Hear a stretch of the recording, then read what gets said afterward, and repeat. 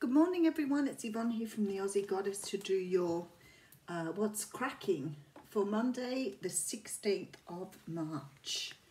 We're already halfway through March, guys. Time sure does fly. Thank you so much for subscribing. Really tell I'm having trouble this morning to my channel. I'm going to close out the competition I have on my Facebook page this week, so if you're interested, please get over and enter into that, and I'll start up another one. And I'll also start thinking about some dates. I'm on holidays for April, so I hope to do a good catch up and get some dates in there for a few Facebook card pull lives. So, and we'll see how we're going for time around those then. Just feels like your days are so full that you don't always have time to do those things. Anyway, let's see what's going on in the What's Cracking world. Oh, this is coming for a lot of you at the moment. What's behind it? Oh, okay, so we have the Tower with the Justice card here.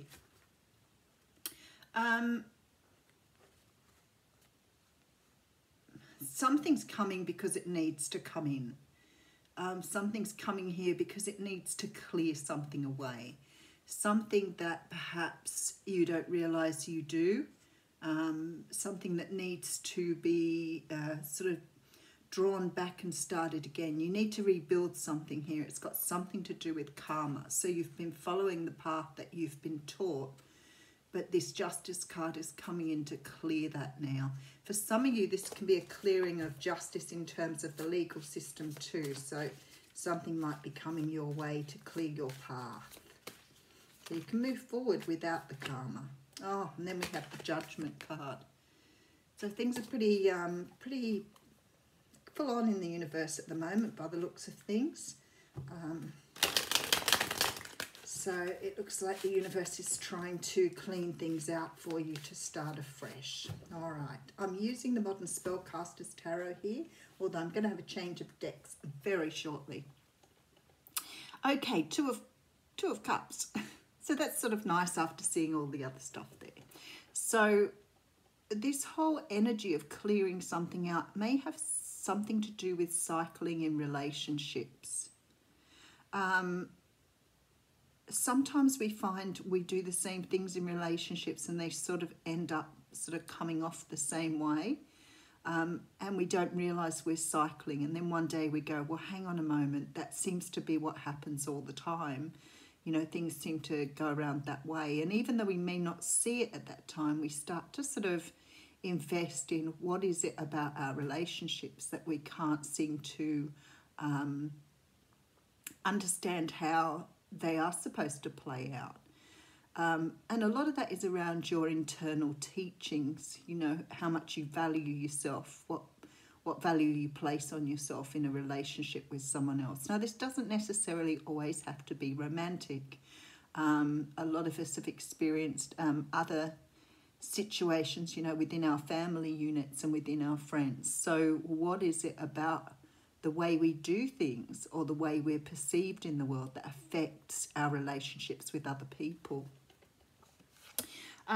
This is the card of working on something. So for some of you here, you could be already working on this, which could very much give rise to the karma and the Tower energy and rebirth, because you're starting to understand more about the deeper levels of who you are and your place and who you are in the world and how you fit into things. I guess for a lot of us, when you're younger, you don't think about that. You just go about your life, you party, you have fun, you know, you have your broken hearts, you have your families, whatever it is, but you don't really look at the greater truth of who we are and why we're here. I remember going through that a lot as a kid, trying to understand why we were placed in the universe, why we're here on the earth, and it really honestly messed with my brain so much. I tried not to think about it too much, but I kept thinking there has to be more than what everybody's telling us. You know, there has to be. And now I see things so differently to what I did when I was younger. So this is about working on yourself here to understand your relationships. We also have the Lovers card here. So something is very potent in your energy at the moment around the way you form relationships with people and how you work on having more, I don't want to say successful relationships, it makes them feel a bit cold, but more perhaps to gain from the relationships you're having with other people. There appears to be a relationship coming in for you that quite possibly is someone who's going to help you sort of see the way forward. So this is quite an impact for many of you here, but perhaps something you've waited for or something you've manifested. So for many of you, we have the Devil card here. So for many of you here, this idea of how relationships should go could very much be around some sort of way that you are within a relationship due to the way you've been raised or brought up by your family. So for some of you, this could be codependency. Some of you could have a view of relationships that it's more about the other person than yourself. There could be many reasons to this, but what it really comes down to is how your ego plays out in a relationship. Now, this may not be you personally, it may be the people that you are meeting too, but then how do they pick you? How do they pull you out and sort of, you know, see you as something that is easily manipulated or even destroyed? Okay, and we have the Wish card coming out. So maybe for many of you, you've recognized the patterns, you've recognized the cycling, you've recognized what you do in relationships, or you recognize what other people do. But something here has made you understand that you don't want to take this into the future. And your wish is here for your next relationship not to bear the scars of previous relationships, which was Spirit's words. Five of Cups coming in here. So this is some sadness about the past here. The Five of Cups sort of signifies that even though we have things in our future to look forward to, we're too focused on the past mistakes or the past energies. Going back and working on what you perceive in your past as not serving you anymore is not the same as focusing on your past. So I want to say to you that, you know, there is a time for going back and looking at your past, but it's not a time for grieving. It's a time for understanding, growing, and you may use your past as a springboard.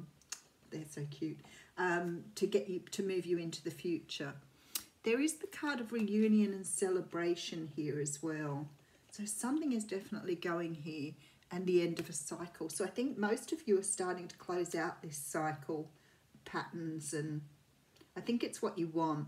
I think a lot of you want to sort of discard how you've done things in the past and start afresh, and let go of the past hurts. Okay, so we have the card of the past. This is the card of nostalgia and remembering here. This is the card of soulmates. It's the card of, you know, this true love you felt as a child for other people that was undistorted or undisturbed by the world around you, by other people, by people putting stuff in your brain.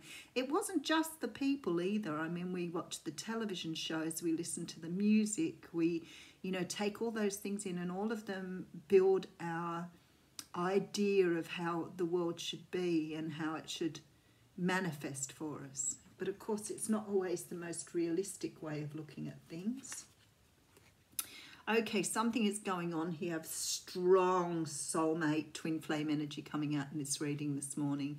This is about stability between two people. This is building something stable. Okay, and there's a transformation here. So some of you here have let go of what was holding you back.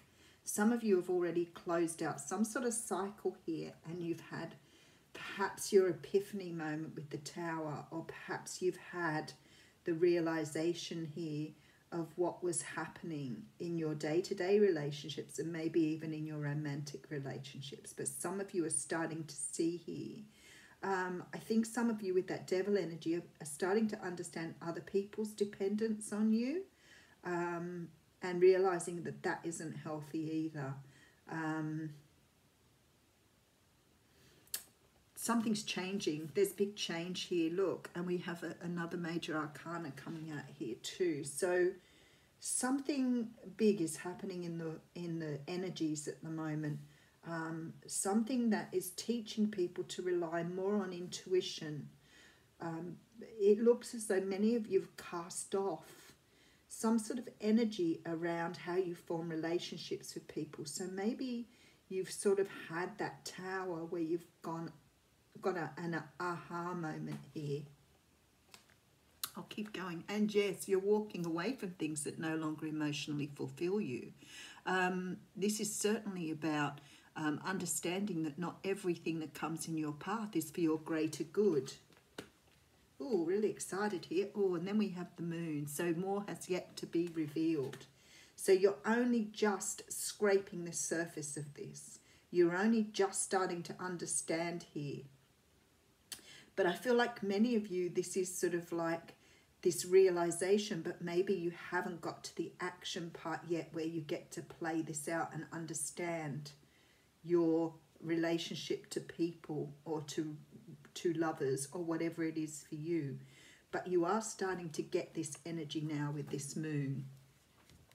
So I have the Two of Cups here, which of course talks about two people who are joined together in some sort of soulmate relationship. Soulmates don't necessarily have to be romantic. They can be, you know, your family members, your friends, but the person that you see eye to eye with, you have a very solid relationship with this person. Sometimes soulmates come into our life to teach us about other things. So not all soulmates will, you know, bring joy to our life or leave our life with a sense of joy. Some of them are there to teach us lessons. So it may be that you've had some sort of encounter with someone that you've moved away from because you've realized that you've learned the lesson from that relationship and you don't want to repeat it. So there's sort of a feeling here that you're working on yourself, working on your energies. This card here of the Lovers is a slightly different card though, because the Lovers is about two people brought together divinely because they are meant to work together. They are meant to be together. Sometimes this card can represent a choice as well of whether you move forward with someone or whether you stay back. You don't take on this relationship. But something's been manifesting here. And a very strong feeling that many of you have started to understand the quality of your relationships, why they are there, what they teach you, and who, you know, you have to have in your life and who you don't. I think that's something we get to learn very much as we get older, is the whole understanding around, you know, you don't have to put up with people if you don't want to. You know, you are able to sort of cull them out of your life and decide that they're not bringing you, you know, something that's beneficial to you. Whereas when you're younger, you tend to put up with other people's crap or their way of treating you. But I can see here that you're starting to understand this journey and the greater gift of having good, healthy relationships with people. So many of you here are starting to have been through some sort of process here. The universe has put you through some sort of process and you're finalizing some cycle of pattern or way of doing things where you are ensuring that the people who come into your world or the people that stay in your world are the ones that you benefit from. And I'm not talking about benefit in a material sense. I mean, you know, the benefit of having joy and love around someone, of having a positive relationship. And that doesn't mean there aren't ups and downs or things to be faced, but that you find people around you who are supportive and loving and caring rather than constantly draining you of your energy. And there's a big change for you here. So this is something that the universe has been trying to push along for a while now, and it's starting to really take, I think, take focus for many people here. I just want to check this moon card because I think it's quite interesting that you have the moon at the end of this. There's a lot of water sign energy in this reading as well. Sometimes I don't feel that as much when it's very general like this, but it may be a water sign who's instrumental in moving you forward here.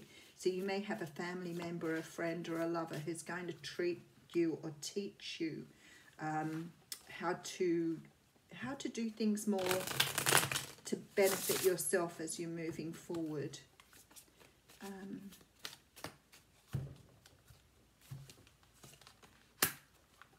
Okay, so you're going to, oh wow, okay.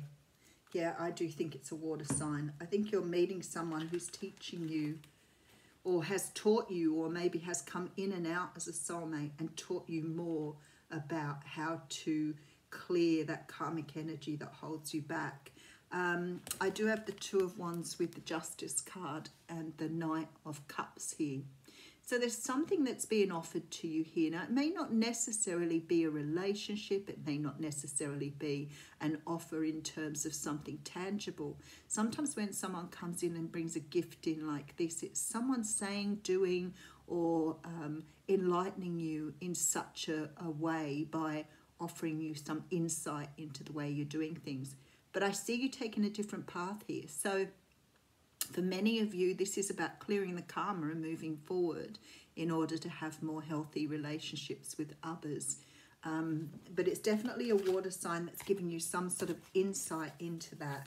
So you could have a family member or a friend or, as I said, someone that you're in a romantic relationship that is showing you your own value, that is reflecting or mirroring the type of person that you are.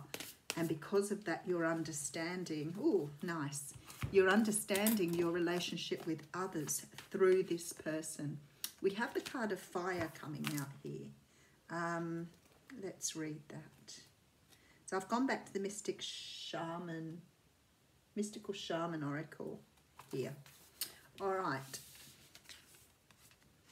Fire consumes anything that it touches.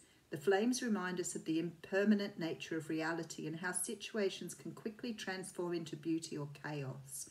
Fire is passion, and its dancing flames invite us to reach for the sky. Warm and light are heavenly, yet too much heat can scorch us. To fully step into the energy of fire is to be utterly transformed like the phoenix rising from the ashes.